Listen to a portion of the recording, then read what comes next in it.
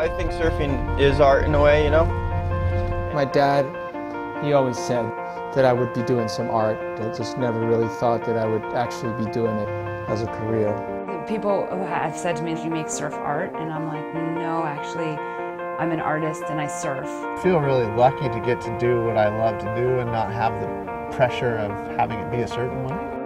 I like to make stuff that you can't buy, or, I tend to like art that you can't buy.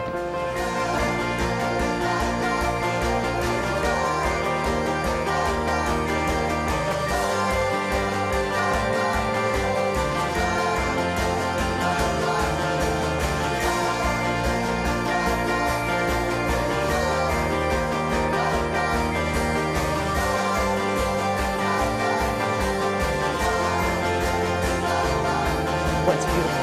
What makes the things you like special to you? That's why art's important.